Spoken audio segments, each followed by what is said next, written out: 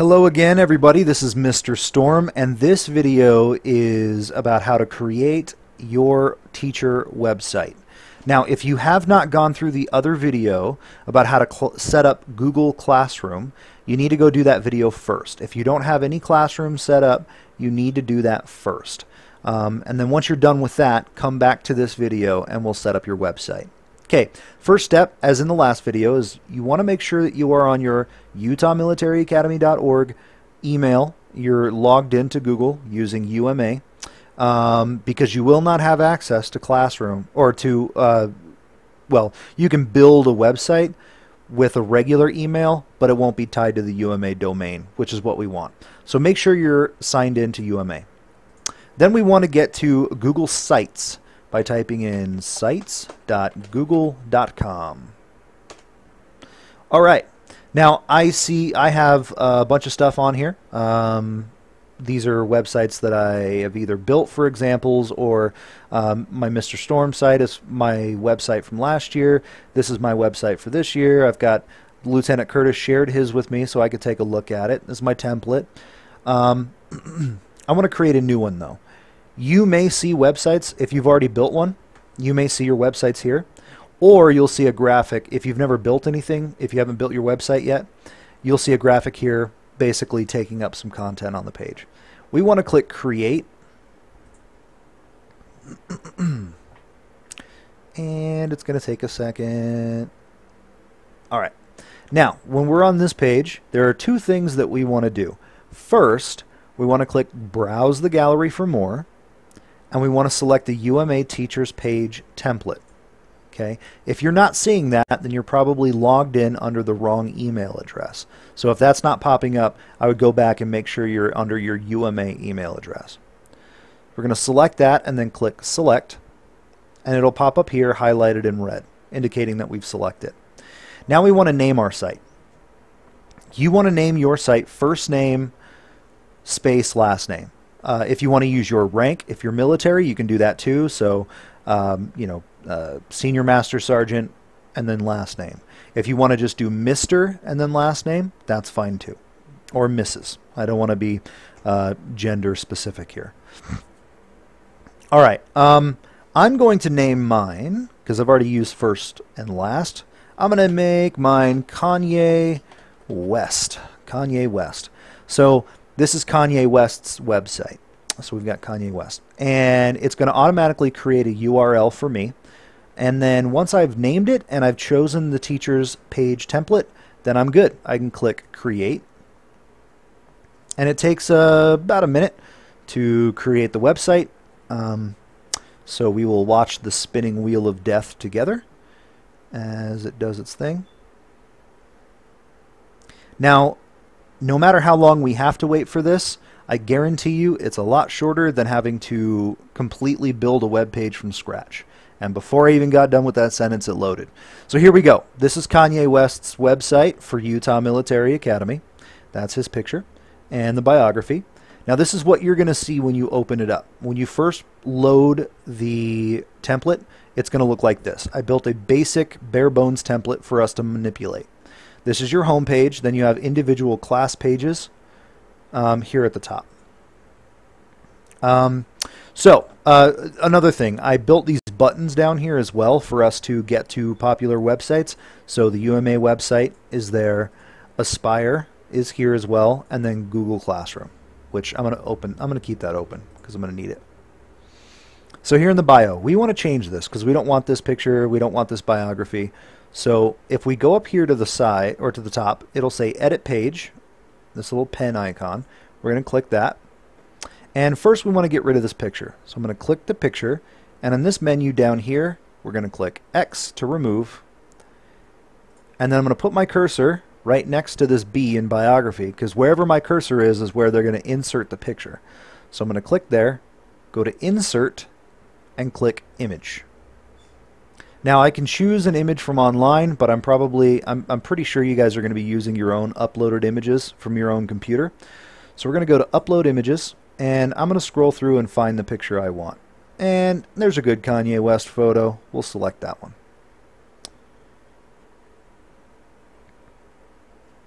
And it's uploading my picture, taking some time. Again, spinning wheel of death. What? You were just loaded all the way.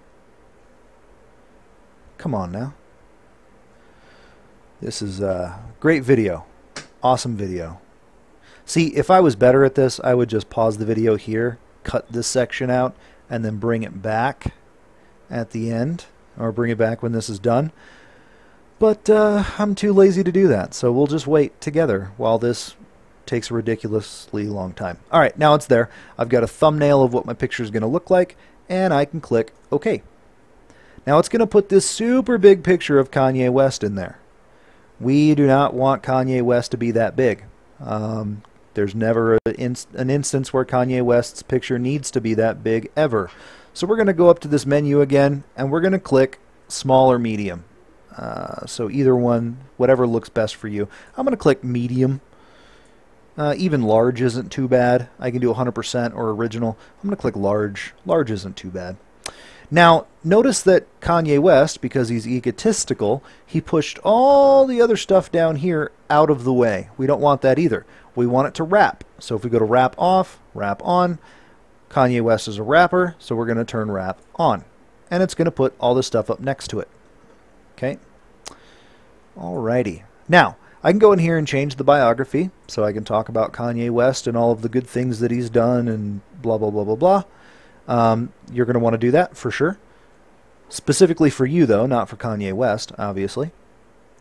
But once I'm done there, I've got my bio, I've got my picture, I'm going to click Save.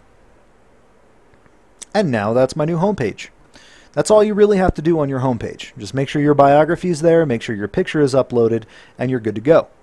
Now, let's talk about the individual classes. Let's say you're only teaching 7 periods and you want to get rid of this 8th period. This was a point of contention in class, and I wanted to show you guys how to actually delete classes the right way. So I don't want this 8th period. So the first thing you're going to want to do is go to 8th period, go up here and click Delete Page. So delete, so it gets rid of the page completely. Now, notice that the tab doesn't go away, and when I go there it just says the page has been deleted. Here's the problem. We need to get rid of this tab, and the way you do that is you go up to the More Actions, you go to Edit Site Layout.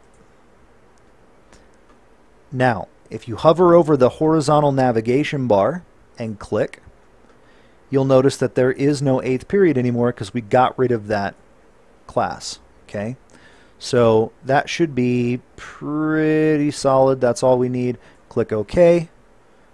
It's saving, and it took away my 8th period tab. So that's how you get rid of classes that you no longer want. Okay, we're going to close that. So now that tab is gone. I don't have an 8th period, so it's gone now. No more tab. So that's something that we didn't really cover in class, but you may need to know that. Alright, so that's getting rid of classes. What about adding a class? Let's say we got rid of a class we didn't want, and we found out later that we did want it. So let's create a page. Go to Create, name my page 11th period.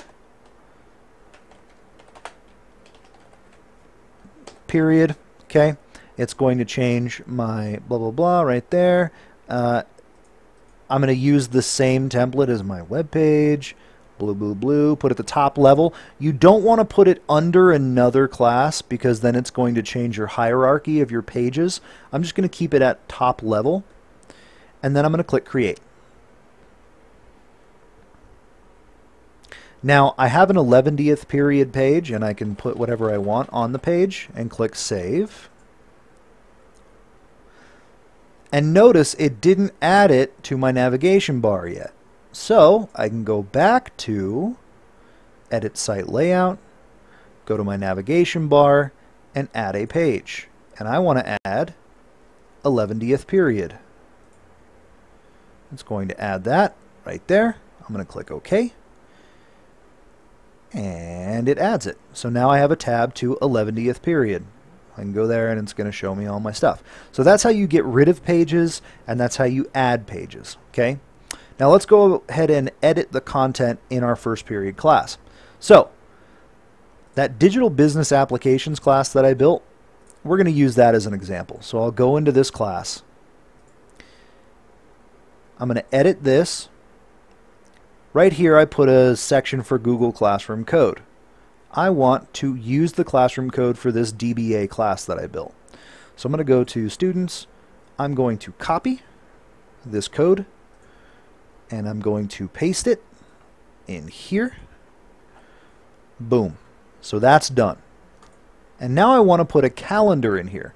Remember how I told you how when we build assignments here, it's going to populate the calendar? What I want to do is I want to build a calendar. I want to embed a calendar into my web page that they'll be able to, that parents will be able to check, and they don't have to log into Google Classroom to be able to see it. So the way we do that, make our cursor is in the center section here. Make sure our cursor is in the center section. Click Insert and go to Calendar. And then I will find the calendar for my Digital Business Applications class. Boom, right there. And click Select. Now, all these options are good. We can keep all of them. But one important thing, another thing we did not cover in class, we do want to choose our time zone. We want to go down to Mountain Standard Time, Boise. Okay? I'm going to make sure we choose our time zone, or it's going to throw our calendar off. And then width.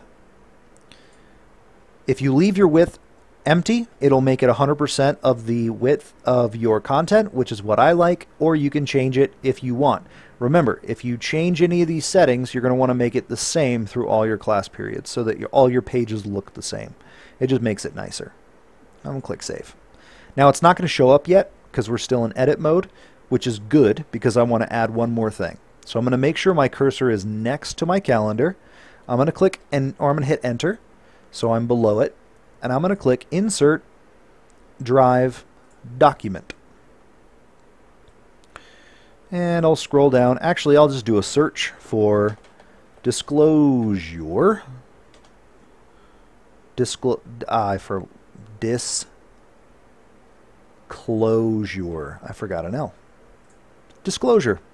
And I'll just grab this Computer Tech Disclosure, click Select. Again, width, I'm going to leave it open.